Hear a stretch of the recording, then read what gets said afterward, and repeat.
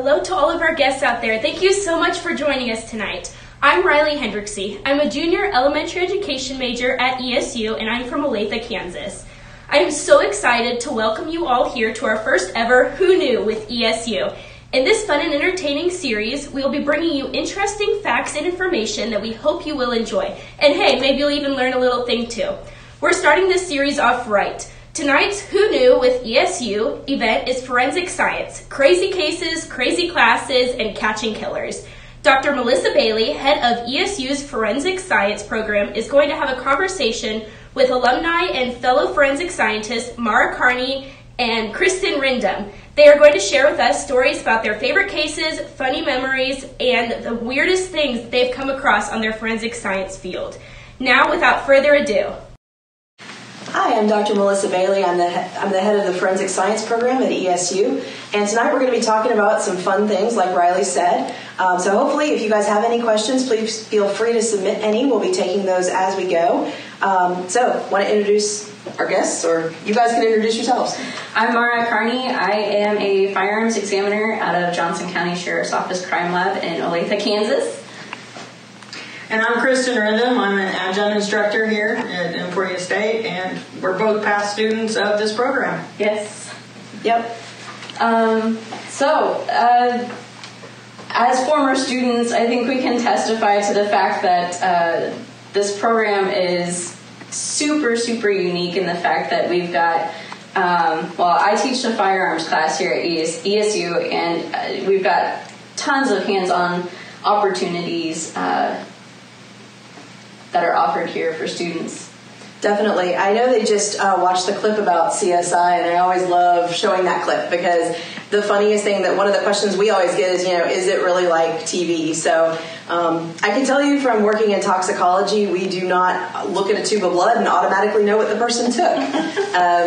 You don't get DNA results back like 30 seconds later. So what's the funniest thing? You were talking about something the other day that you had seen that was really funny. Oh, I see all kinds of things. Criminals don't typically use really expensive firearms, so we see all these crappy firearms that come in, and so it's a lot of trying to troubleshoot what's wrong with them before we can even test fire them. So that's often what we see. You were talking about? Oh, well, mine, we all come from different backgrounds. And so my background was actually in law enforcement first, and it's not really, we all kind of step into this program from like I said, those different backgrounds, and sometimes even though it's not like TV, it can be like TV, because you do get the weird stories. Yeah. And in fact, my very first car chase it was a mobile meth lab that. I worked for a smaller department, so we had to get people from Kansas City down to come process the scene because you have very nasty chemicals in that. But you would think that you'd have the chemicals, you'd have money in bags and stuff. So we were processing this car, and there's this big duffel bag in the back seat. And we're going, okay, we probably hit the mother lode here. We got some, possible drugs, money, Open up the bag. Thank goodness it wasn't me. There's a 10-foot boa constrictor. So sometimes it can be quite weird, and I understand that it's not quite forensic science related, but we kind of take these real life experiences and we translate them into the classroom. Yeah. And it just kind of puts a better twist on it. It's not just that theoretical. Right. I think that's one thing that our program, all of us have done the actual stuff. And so I think that adding those stories into class really makes it fun. When I was working in a state that shall remain nameless to protect the innocent, it was like the scene straight out of Cops. If you wanted to talk about a TV show, we got a sample, and it was a sample of a clear liquid. We were asked to analyze it for alcohol because the situation was that a man and a woman had gotten in a domestic argument, and man says, I'm going to call the cops on you, you're going to jail, and they forgot about the still on their stove, and so they had 60 gallons of moonshine in their house, and so we had to analyze the moonshine to make sure it actually did have alcohol, but needless to say, both of them went to jail. So it's pretty funny. Yeah, man, the silly things that we run into on a day-to-day basis. Granted, not every day is super glamorous like what they show on television. I think you don't run around with a gun and a tight t-shirt. And, no, I don't get cases done in 30 minutes. It takes me a lot longer to get cases done. I guess I need to get some superhuman powers or something like that. Yeah. Well, and I think through the program you kind of realize that because we do have the hands-on. Yeah. It's not just that theoretical. Right. I do the BPA, so they get to go and you get to spatter blood about. What's more fun than that? Exactly. Brad would agree. Yeah, for sure. I definitely remember as a student that, bringing in people from outside of the university who deal with forensics every day, you get real life experience, and I think that's what sets us up as former students, as graduates of this program, to succeed and excel in what we do. Yeah, and I think it's not just the instructor experience. We've had tremendous community support for this program. So we actually have an MOU, an understanding with Lyon County Sheriff's Department. So usually in non-COVID times, we'll have one student per semester interning out there in their kind of a one-man crime lab. He does investigation and stuff like that. So they've really gotten some great experience there. Sometimes they've been able to go out to crime scenes, and we help them out by doing their law enforcement Citizens Academy. We host their crime scene, actually in this room. And Emporia PD has also been really helpful. We've gotten our students out there to help them with things like the zombie run. We really wanted this to be a really good bridge between ESU and the community, and I think we're slowly working into that, and it's been really cool to see. Emporia Fire Department has been a huge part of that, and one of the most fun things we've gotten to do is that you don't need to give a fireman much of a reason to burn stuff, and so they're more than willing to burn whatever you ask them to burn. And so I have a clip from one of our more memorable fire scenes that they did for us, and what the students got to do was they would show a setup. The students had to go away. They would actually then set the fire, and then after it burned, they had to come back out and say what they thought started the fire, and they could really see how fire changes a scene and how it looks completely different than when you start. So if you would play the fire clip, that would be great.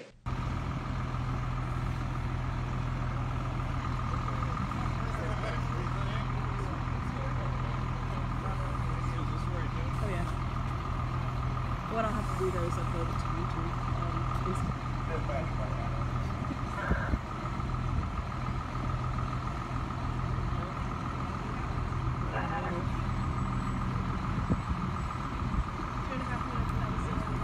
Now I can feel the heat. Oh, I like that.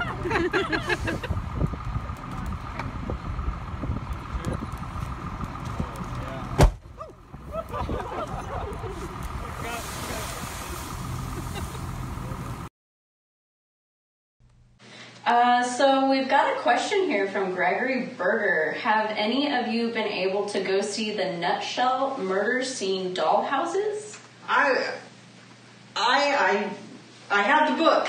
I have the book. I would love to see it. I don't think any of us have been able to see it, but I do have the book. My mom bought it for me. Thank you, Mom, if you're watching. I have not, and I would really like to see that, because the person who did those nutshells is just very involved, and it was kind of like for a teaching. She would do it, and she'd do these scenes for actual law enforcement. Oh, right. But it was really small in detail, kind of like a dollhouse type thing. But it was cool. As I believe that's what we're talking about with the nutshells. Okay. So. Interesting. Yeah, I haven't heard of that. Yeah. I guess I haven't read the book. Yeah, I haven't either. We should. So, going back to that fire clip, I remember that it was actually our group who was supposed to process that scene. So we actually didn't get to see it set on fire, like Dr. Bailey said. It was set on fire, and then we had to come in and analyze it. But so we're kind of around the corner in this shed, for lack of a better word, and we're waiting, and all of a sudden we hear this kaboom, that was in that, and it was just, oh boy, and then we hear everybody go, ooh, So it's like, what have we gotten into? I remember being really cold because none of us had worn the right clothing. I think I maybe had on a sweatshirt, and it was like October, November. And so that fireball hit, and we were all like, ooh, it's really warm. So, yeah, that was fun. Get your marshmallows out. Yeah. But yeah, the support we've had with the community are, speaking of Greg, I actually know who asked the question. So he's one that has come to our forensic science public seminar series, and I think that has been a huge thing for our program. We've been able to get in people from around the state, people from around the country, to come in and talk about cases. I mean, we got to hear firsthand from one of the people that was there when they arrested the BTK killer. I mean, that was amazing. And he was the uncle of one of our students, so that was even cooler. So, as students, did you guys think that was... That was an exceptional opportunity. We also, in addition to the BTK killer case, we heard from one of the examiners doing the Unabomber case. Yes. And that was super interesting. Yeah. Came up from Oklahoma, I believe. Yeah. And just hearing all of what went on in the process of looking at the bomb evidence and fire debris evidence and things like that is just super fascinating. Yeah, and we've had actually a wide range of guests. Yes. You know, we've had ground penetrating radar. Oh, yeah. We've had, again, BPA, firearms, and just a wide range of knowledge that comes in to talk. And we've even had local. You know, we've had EPD come in and do part of that. So I'm really looking forward once we get past this COVID, where people can kind of get out more of getting that really started again, because I think it's just very interesting. The hope is for the fall, and we actually, because we had to shut it off last year, kind of midstream, we usually have them about once a month. Our first one slated to be a toxicologist who actually teaches in the program, but he testified in the Bill Cosby trial. So he's going to talk about the drugs that were used in the Cosby case and how all that went, and I just think that's going to be really cool. I'm glad it was not me ever testifying in a trial that famous, because, but he handles it really well.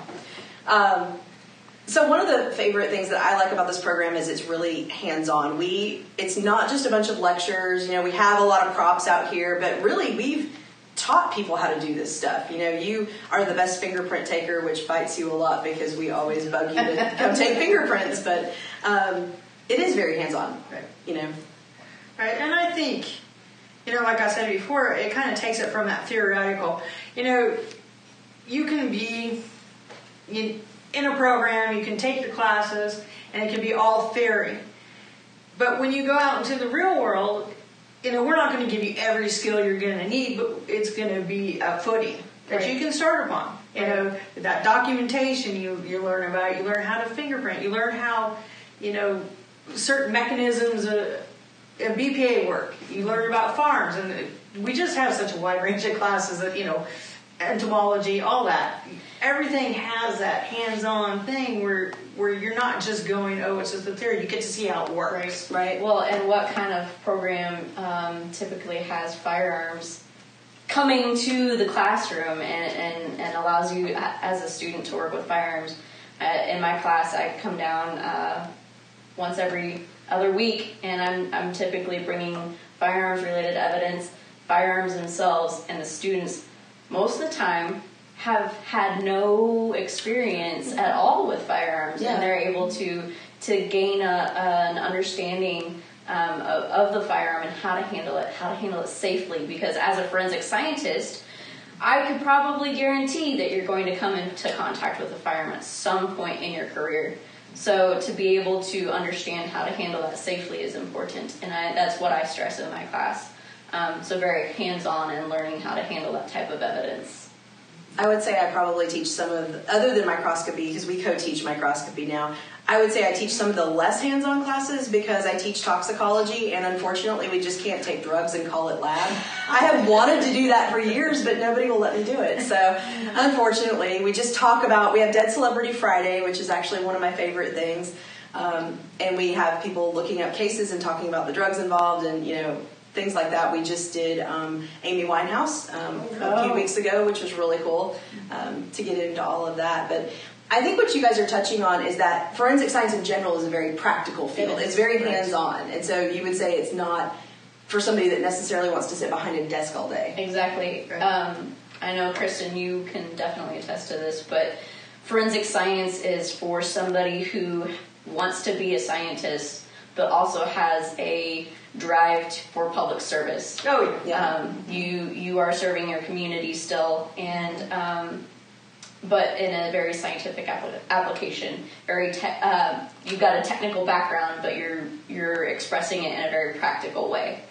And I think forensic science is great for that.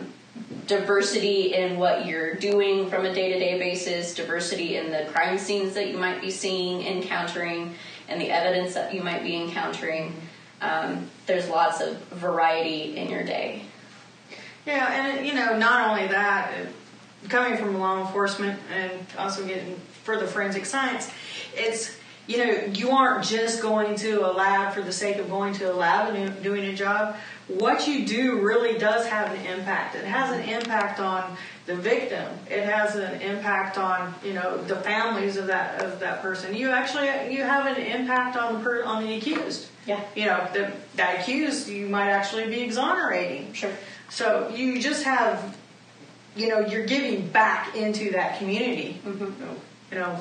Like I said, instead of just sitting down at your lab bench and just doing a job, I guess. Right. Right. I think testifying in court too, as an expert witness, is one of the biggest and scariest ways to really get to see who you are impacting, for better or for worse. One time that I testified, it was in a vehicular manslaughter case because I had done the blood alcohol and the person was a .32 at 10 a.m. and had hit a pedestrian so hard that there were fibers from his jacket embedded in the paint of the car. And it was strange because, I knew, my tests were good. We were doing the right thing. This is a person who's going to be punished because he killed a person. But it was still strange to sit across from him and know that, my testimony was helping to put him in jail.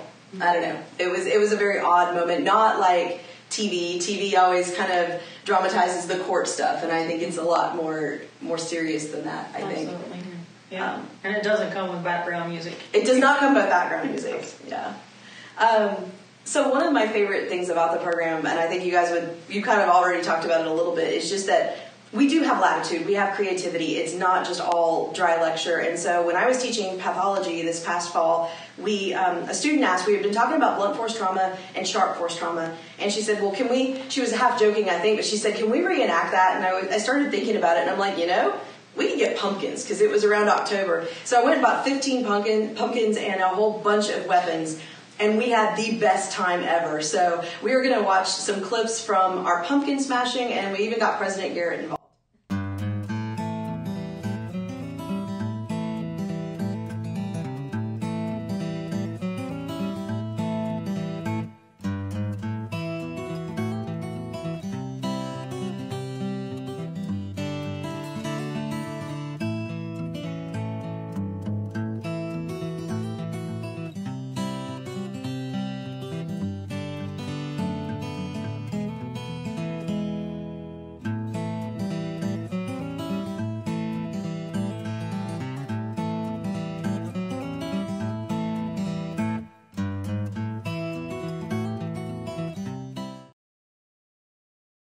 So one of the things that's so cool about that exercise in particular is that it was fun, and I think the students really enjoyed it. But so the whole premise was that they had to look up a famous killing.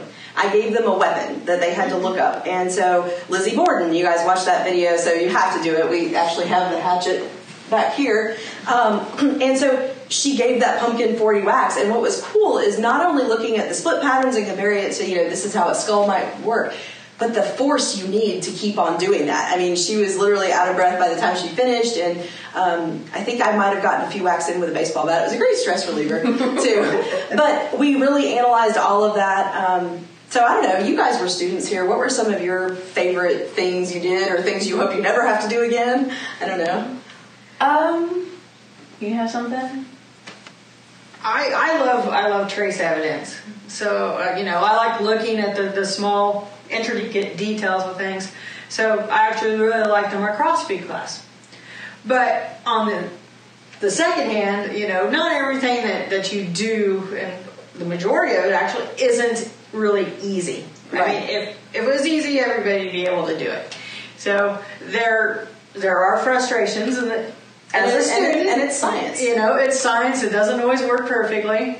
So I had some of my best times, when there's a section of it called microchem, and you're doing, as it sounds, you're doing microchemistry with the microscope, and so you're making these little crystals. I'm trying to simplify this, and you have to practice before you get your what we call the unknown, so the evidence. And I remember, that feeling of just being so happy when the experiment works, and you get the crystals and you see the beautiful facets and then the shapes, and it's just awesome. But I also remember just one day it being so frustrating because I couldn't get it to work. Mm-hmm. Yeah. And I honestly, I had to get up, I had to walk around the building and come back and get back to it. So, you do have your ups and downs, but that's the awesome thing about it being hands-on, though. I had the time to do it, and then it felt so good when I was successful in it.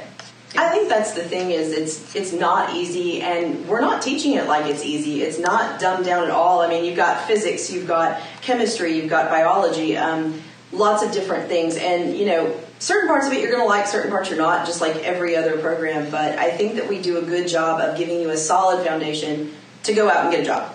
And then there's those skills that you were talking about, like observation, being detail oriented and all those things. And I think those are real subtle and not so subtle skills. I mean, you still talk about your sketching ability because I made you guys draw everything. Yes. I might have been the most hated person in the program for a minute. Yeah, but man, that pays off. I know that there were several parts of my training where I was sketching tool marks and things like that, and my mentor, my supervisor, he looked at that and he's just like, wow, you should be like an engineer or something, somebody who's designing this stuff, because that looks exactly like the piece that you're working on. I was like, yeah, props to Dr. Bailey for teaching me how to sketch things. Torturing you by making you sketch 500 hairs. Oh boy, yeah. Looks like we've got a question from Kathy. Can you each tell about a typical work day?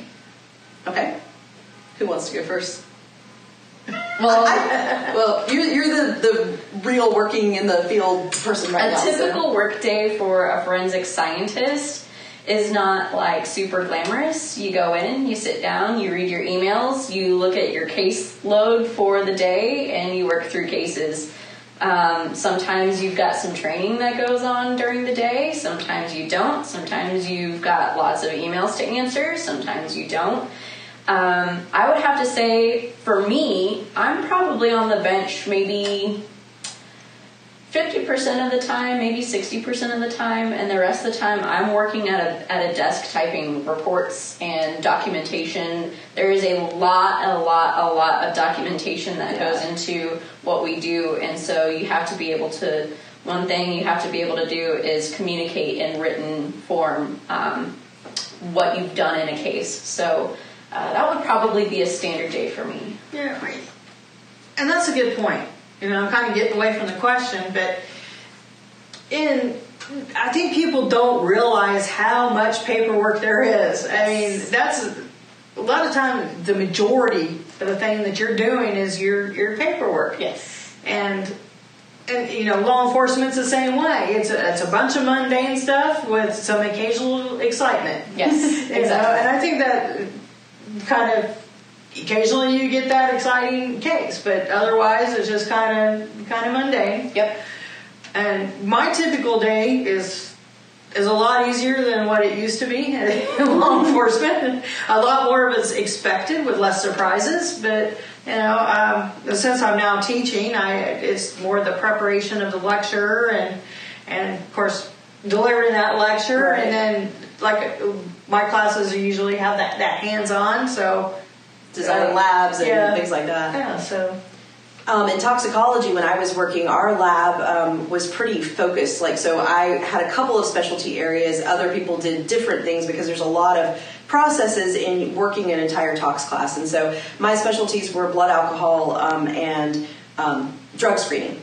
I also loved logging in evidence. I think it's because in my own master's program, details were beaten into our heads, so my boss liked it when I logged in evidence, and I liked doing it. I liked reading about the cases, and so, a typical day I would start pipetting alcohols first thing in the morning, and we had an instrument that would run on its own, so we could get those set up, and it would run all day and all night, and we could do maybe 50 cases, 100 cases, I can't remember. Or I would do, drug screenings, where I'd log in evidence. We had a medical examiner that was my absolute favorite person. He used to do things like, we got kind of simplified sheets that would come in with our autopsy cases. And so one time he wrote car, arrow, hose, arrow, exhaust, arrow, dead. Or help friend check for gas leak, lit match, boom, refused medical treatment, result autopsy. So his reports were amazing. He retired while I was there, and that was a loss because Joe Embry was a great person. But yeah, so now teaching, like Kristen said, a lot of the day is spent preparing for class, doing class, working with students. Our program is extremely research heavy. Everyone that goes into it is required to do a research project, and so supervising students, mentoring. I take the mentorship part very seriously. Hopefully you guys thought I did an okay job, but our program is really small, and I think that's an amazing thing about it is because we have a personal relationship, with everybody. We get to know people, and they're not a number, and so I've literally helped people find part-time jobs, different roommates, help them with life situations, so it's very rewarding, I feel like. That's a good lead into this next question by Gregory. Could you talk about some of your students' research projects and the contributions to advancement of forensic science? Oh, wow. Okay. Well, while you're thinking about that, I wanted to hit on the research as far as the students. If there's somebody or some research project that in-house there's not the expertise of, then there's, Dr. Bailey, when she first started this program, was able to develop a lot of outside sources. And then it's just kind of been built on from there. Lots of networking. Lots of networking. So in my case, I was doing a research project in BPA, and at that time there wasn't really, much knowledge of it as an expert. So I was able to work with somebody who was an expert. He's a ex-lab director of the KBI. So we've had other students who worked with several people with Johnson County. So if we don't have it, that expertise in-house, the students get an opportunity to work with people in the field, which I think is just internships and the research, which is just awesome.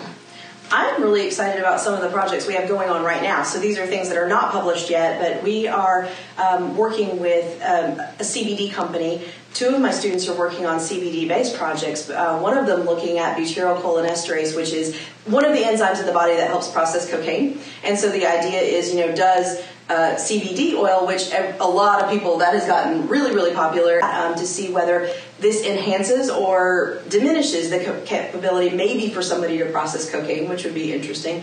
And another person that's looking at the possibility of whether it does damage to liver cells.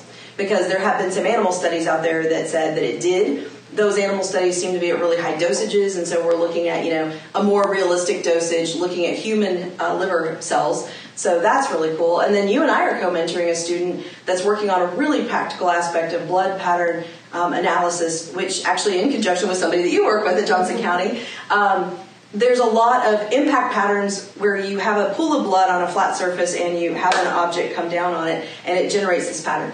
And in the laboratory, you always do this with a flat surface and a constant weight and all this stuff. But, his idea was, what happens when you have blood on a body, because that's much more likely than you just stomping on a floor full of blood. So we're going to get a dummy, not him, and we're going to find one that has some bounce to it to really see what a fleshy type service, because we couldn't find volunteers to let us beat them either.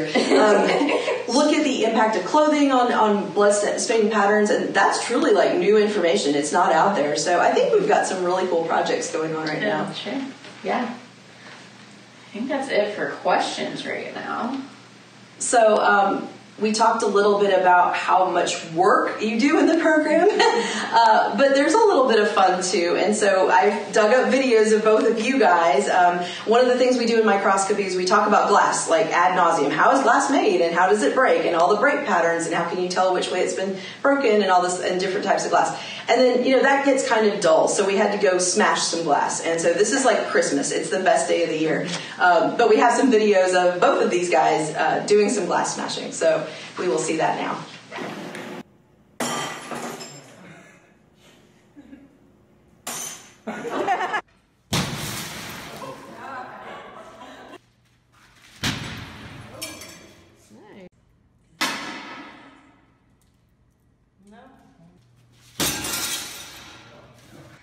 All right, go.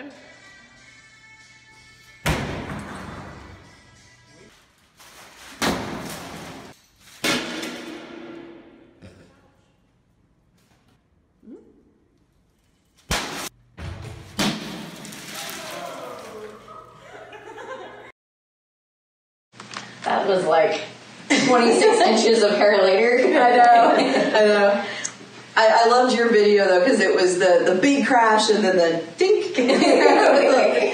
So you were breaking lab glassware, Right, I think a beaker or something like that. Yeah, With a little peen hammer. Yeah, this was actually one of our breakage windows. But we got windows, we got windshields, we got car glass, we went to junkyards and windshield places, and we got donations, and it was really fun. And you broke plate glass, if I remember correctly.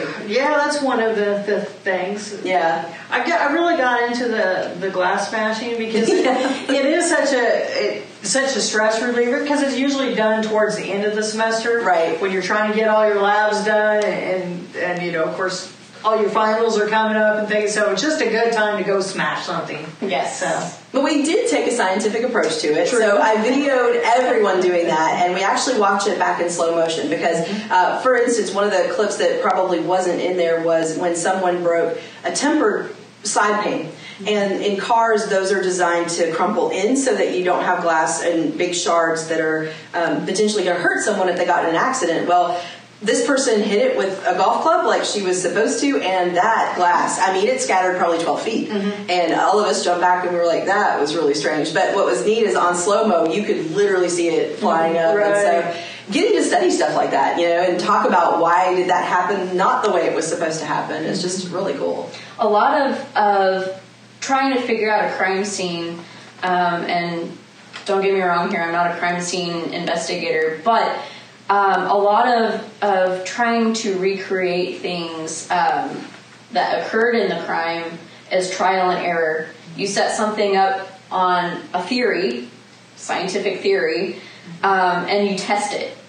And you keep testing it until it produces the result that you're seeing in your evidence. So that is a huge foundation of how we operate. Mm-hmm. So being able to see the glass breaking and everything and analyze that, again, you're testing a theory, and sometimes it doesn't work the way that you expect it to work. So you got to alter something, alter a variable in your testing. One thing that we've developed since you graduated, I know, and I don't think we did it quite the same way when you were in the program, is our mock crime scene moot court experience. And so these are for students that take the microscopy class. And that's just one of the coolest things because it's teaching you teamwork, number one. Mm-hmm. It's teaching you to go into a situation where we don't give you all that many instructions. You've got a general idea of what might have happened in the scene. You have to decide what evidence is important to collect and not. You have to divvy out amongst your team who's going to analyze what, and we always joke that whoever did the best on that lab should do that analysis. Right. And then everybody's got to cross-check each other, and then it culminates in this moot court experience. And we've been so lucky to have President Garrett's husband, who is an attorney, come in and do moot court. I mean, he's a phenomenal teacher. He's really good at not just, I mean, I would hate to face him on the other side of the courtroom because he's really good at his job, but he just, he always sits down with the students afterwards and he talks about, here's what you did great, here's what you should think about, if you ever do this in the future. And so it's just a real educational experience, but I think it's a very real experience because, I mean, you've gone to court, I've gone to court. It's terrifying. It's intimidating. It is very intimidating. So I think that getting to have any sort of experience that might prepare you for that, the students have to dress up, and we don't have judges yet. We're not up to that level. I guess I'm kind of the judge. I don't know. Well, and something that I took from the program is, so we did 2 moot courts when I was in the program. And the amount of work that goes into the research for those moot courts is about the same level of work that you produce, if not more, when you're actually in the field for what we call a Daubert hearing, which is trying or challenging the science itself. So you're going back and you're reviewing the foundation of whatever science you used for that exam, and you are testifying to that in the court system. So I think that Dr. Bailey, your program sets the students up to start thinking about those types of situations if they are ever brought up in their career. Yeah, it's not enough to just go, well, I did that test because that's what the manual said. You really have to know why you did that test. Exactly. Yes. We were watching some excerpts from the Michael Jackson trial Monday. That was yesterday. Time flies. And so we were talking about the toxicology behind the benzodiazepines and the propofol that he died of as an overdose. But I played a lot of clips both from the medical examiner and from the toxicologist because I wanted the students to see how good they did at not losing their cool, and about how attorneys sometimes will ask you the same question multiple times to try and get you to trip you up, change your answer, whatever. And those people didn't fall for it. So it's neat to be able to incorporate things like that that can show different sides. We're not just talking about the science of toxicology. We're also looking at how do you testify. Yeah, and if it's going to be guarantee more, if you're going to be in the field of forensic science for any length of time, you're going to have to go to court. Yeah. So being able to start kind of showing how to develop those skills is it's excellent for the student. Yeah. And just backing up with I think all the classes, being able to do those skills is just going to give that good foundation. Sure. You have to be able to be a teacher on the stand. You're teaching your jury, you're teaching your attorneys what you did and why you did it. So it's very important to have that type of foundation as well. And in fact, I'm kind of glad you say you have to be a teacher on the stand, because I actually, in my classes, I like to encourage the student mentorship to each other. Yeah. And I know you do too.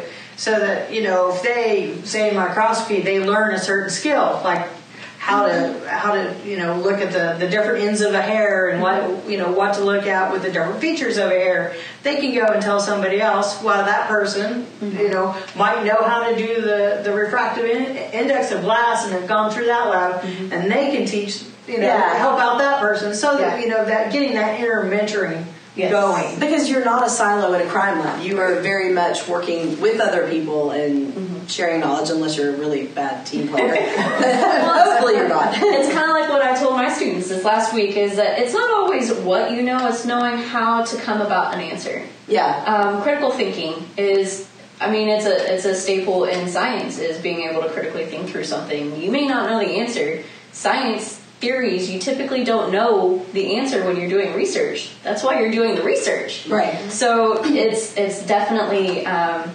you're right, mentorship, teamwork. Yeah. I think that I think I fit really well in forensic science because I like to work solo, but there is that teamwork aspect. There's the peer review aspect. There's working together to try and create a validation study in a section for, say, a chemistry instrument or toxicology instrument or some measuring device or whatever. You're going to have to work as a team to come to an agreement on how to analyze how that instrument's working. So there's definitely a team aspect to it, but it's also very solo. And you have to know what you're doing. You have to know your stuff in addition to supporting a team. So that's one reason why I like forensic science a lot. The program's changed quite a bit since both of you were in the program, because when you guys started, we didn't have concentrations. We had basically one route, and everybody kind of took a lot of required classes and then a few electives here and there. And I would say now we've built it to literally triple, I guess, what it used to be, because we now have 3 concentrations, and that's been pretty cool. So we have the biology route, we have the chemistry route, we have the criminalistics route, and that also will include people who don't necessarily have a natural science undergraduate major, because when we first started, we really were limited to biology, chemistry, the traditional science majors as undergrads, and now we do have some people. Well, you were a good example. You didn't have a natural science background. You did a lot of catching up in chemistry, but that's really expanded our program. I think one of the awesome things of our program is the diversity. Yes. We've had 2 Fulbright scholars. We've had people from multiple different countries. Differences in age. And I just think that is so neat. You don't see that all the time in different programs. Right. You've got traditional students. Like I was a more traditional student. I had transitioned directly from an undergrad program into a grad school program, where you've got Kristen here. Yeah, you had law enforcement background and life experience, and then you decided to go back to grad school. Right. Yeah. So, and we realize that not everybody's on the same footing. Exactly. Right. So there are some required classes that kind of get everybody together and kind of get everybody level on the same playing field. on the same page. Yes. So you're able to then step in to where you want to go into the the different, whether it's chemistry or biology or the criminalistics. Right. Well, and definitely like the addition with a lot of our electives. I mean, we did, firearms was one of our originals, but bloodstain pattern analysis was one of our new ones. We're hoping to teach fingerprints in the fall with Kristen. That'll be exciting. We've expanded our toxicology offering. So I really feel like we're really growing each concentration. One thing I'm also excited about is we're starting to involve undergrads more.